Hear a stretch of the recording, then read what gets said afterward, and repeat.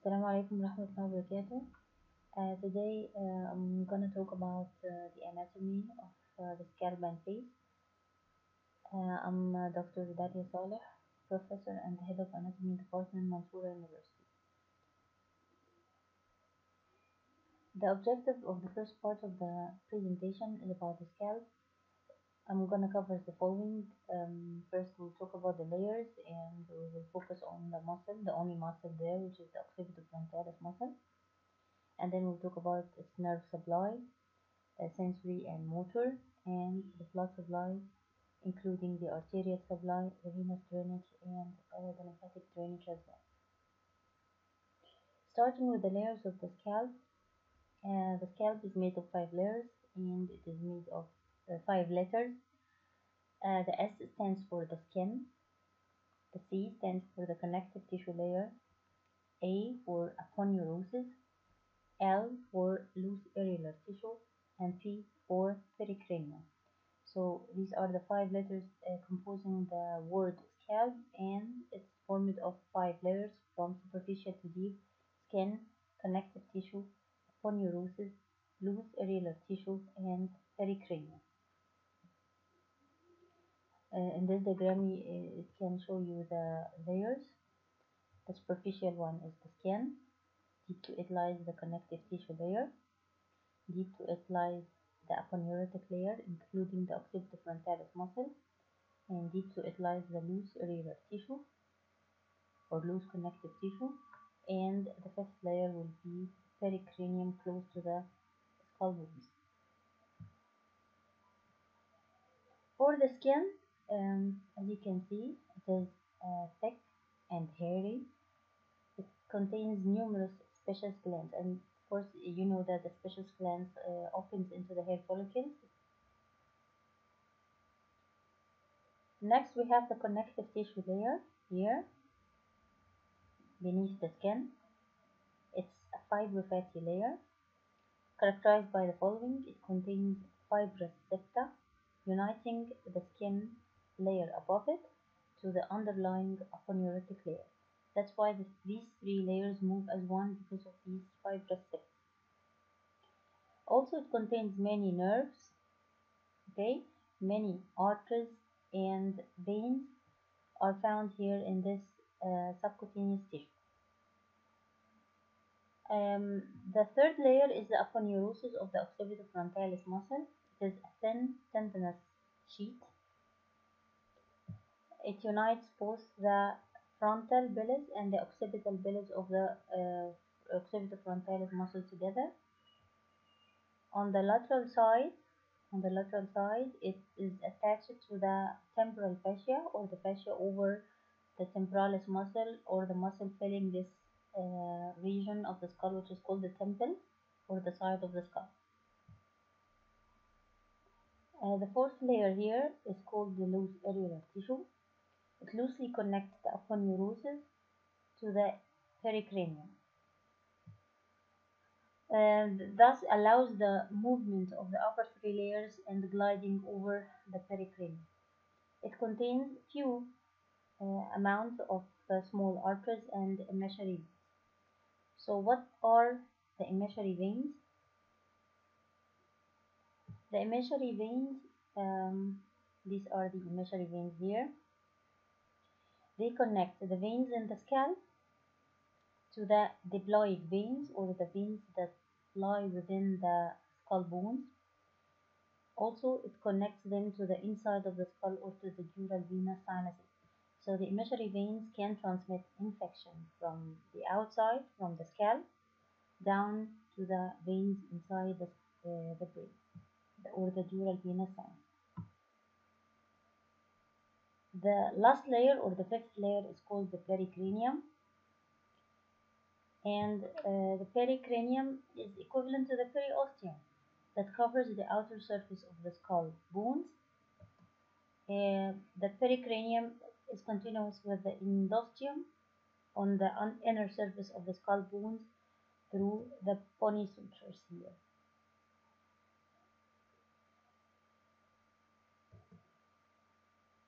The muscle that is present in the scalp, the only muscle that is present in the scalp, is called the occipitofrontalis muscle. And from its name, it's made of two bellies. One on the front, it's called frontal bellies, and two on the back, they are called the occipital bellies.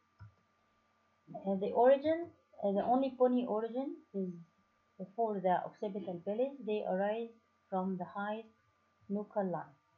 What's meant by the nuchal lines? The nuchae is the back of the neck. So the nuchal lines is the limitation or the boundary between the scalp and the back of the neck. So the occipital bellies, as we can see from this diagram, arise from the highest nuchal line. The frontal bellies, however, they do not have bony attachment. They are attached to the skin and the superficial fascia of the eyebrows here. Insertion of both bellies, they are inserted into the epicranial aponeurosis or the galea aponeurotica. For the nerve supply of occipitofrontalis, it will be supplied by branches from the facial nerve, same like the other facial muscles. For the action, you know that we have two bellies, occipital belly and frontal belly. The occipital belly is the one that is attached to the bone, so it will be the fixed part. While the frontal belly, because of its attachment to the skin of the eyebrows, it will raise the eyebrows upward, like this. If you look at the diagram on the left, you can see the frontal belly of occipitofrontalis, and when they contract, they will pull the skin of the eyebrows upward, leading to horizontal wrinkling of the forehead, as in surprise. Now to the nerve supply of the scalp. I know it is a little bit hard for you to recall all the names, but simply there are 10 nerves that supply the scalp, 5 in front of the auricle and 5 behind the auricle. The 5 in front of the auricle will be further divided into 4 sensory and 1 motor. First, the motor will be one of the branches of the facial nerve, while the 4 sensory nerves in front of the auricle, we have the supratrochlear and supraorbital nerves from the ophthalmic. We have the zygomaticotemporal from the maxillary nerve, and we have the auriculotemporal from the mandibular nerve. And still we have 5 branches behind the auricle, 1 motor and 4 sensory. Again, the motor will be one of the branches of the facial nerve, while the sensory, we have 2 of them just behind the auricle, originate or comes from the cervical plexus. We have the great auricular and the lesser occipital. And then we have at the very back, we have the great occipital and the third occipital, and they are direct branches from the posterior rami of the cervical nerves. They will be more easy here in this diagram. So again, you are looking to the scalp here, and this is the auricle or the ear. We have 5 branches in front of the auricle and 5 branches behind the auricle. From each of the 5 branches, one is motor, which is branch of the facial nerve, and the other 4 are sensory. Just above the eye, we have the supratrochlear and supraorbital nerves. They both arise from the ophthalmic division of the trigeminal nerve. The supratrochlear is medial and it is small. It reaches just till the level of the hairline, while the supraorbital is a little bit larger or bigger, and it will travel from the forehead up to the vertex. And what we mean by the vertex is the highest point here at the top of the skull. Then we have 2 branches. One comes from the maxillary nerve, which is called the zygomaticotemporal nerve. It will supply a small area at the anterior part of the temple, and a bigger one comes from the mandibular nerve. It's called auriculotemporal nerve. It will supply the posterior part of the temple. Behind the auricle, like I said, just behind the auricle, We have two branches coming from or arising from the cervical plexus of nerves that lies here in the posterior triangle. We have the great auricular nerve and the lesser occipital nerve. They both will supply small area behind the auricle here. At the very back or at the posterior aspect of the scalp, we have the great occipital nerve here. It's a very large nerve that arises directly from the posterior ramus of the second cervical nerve, and it will supply the back of the scalp up to the vertex here. And the smaller one is called a third occipital nerve. The third occipital comes from the third cervical nerve, posterior ramus of third cervical nerve, and it will supply a small area here over the occiput or the back of the occipital nerve.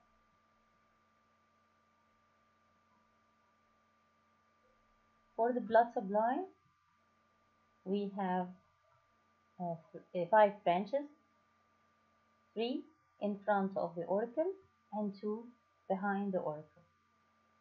The 3 in front of the auricle, we have again the supratrochlear and supraorbital arteries arise from the ophthalmic branch of the internal carotid artery, and the third one is the superficial temporal. It is one of the 2 terminal branches of the external carotid artery. The 2 behind the auricle are the posterior auricular and the occipital arteries, and they both arise from the external carotid artery. Here you can see this diagram. This is the external carotid artery here. It gives many branches. From the front of it, we have the facial, the lingual, and the superior thyroid. From its back, we have the posterior auricular here, just behind the auricle, and the occipital, which grooves its way over the occipital bone. The external carotid artery itself passes upward, and at the level of the neck of the mandible, it splits or divides into superficial, temporal, and maxillary branches. However, from the ophthalmic artery, from inside the orbit, comes 2 terminal branches of it. We have the supratrochlear, and just lateral to it lies the supraorbital artery. So again, if we assume that this is the auricle here, so we have 3 branches in front of the auricle: the supratrochlear, the supraorbital, and the big one here is the superficial temporal artery. Behind the auricle, we have the posterior auricular and the occipital artery. If we look to the scalp from a top view, this is the front, because there is the nose here. This is the back, and this is the auricle. So again, we have 3 branches in front of the auricle. From medial to lateral, we have the supratrochlear, supraorbital artery, and just in front of the auricle, we have the superficial temporal artery. Behind the auricle, we have the posterior auricular, and at the back, we have the occipital artery. And the scalp is one of the areas where branches from the external carotid artery communicate with branches from the internal carotid artery through communication between the supratrochlear, supraorbital, and the 3 branches coming from the external carotid artery. For the venous drainage of the scalp, we have many veins. We'll start with this one. We have, of course, this big vein at the side of the scalp, which is called the superficial temporal vein. It will unite with another one behind the neck of the mandible. It's called the maxillary vein, and they will both form the retromandibular vein. Retro means behind, and mandibular vein means that the vein that lies behind the mandible. At the angle of the mandible, it will split into 2 branches or 2 divisions: anterior division and posterior division. Then, at the front, we have the facial vein, which is formed near the angle of the eye by union of the 2 small veins here, the supratrochlear and the supraorbital vein. The facial vein just passes obliquely in the face, and it will unite with the anterior division of the retromandibular vein, and together will form the common facial vein that will empty into the internal jugular vein, this big vein at the neck. From the back, we have the posterior auricular vein passes behind the auricle or the ear. It will unite with the posterior division of the retromandibular vein, and together they will form the external jugular vein, and the external jugular vein will pass downward till it reaches the root of the neck and empty into the subclavian vein. And for the lymphatic drainage, simply the lymphatic drainage follows the pattern of the arterial distribution. So at the occipital region, or at the very back of the scalp, we have the occipital node. Behind the ear, we have the posterior auricular or mastoid node, and anterior to the ear, we have the preauricular and the parotid node. So if you look at this diagram, again, this is the ear. At the back, the area of the scalp at the occipital region will drain into the occipital node. The area of the scalp behind the auricle will drain to the mastoid or the posterior auricular node. And the area of the scalp in front of the ear will drain into the parotid and the preauricular node.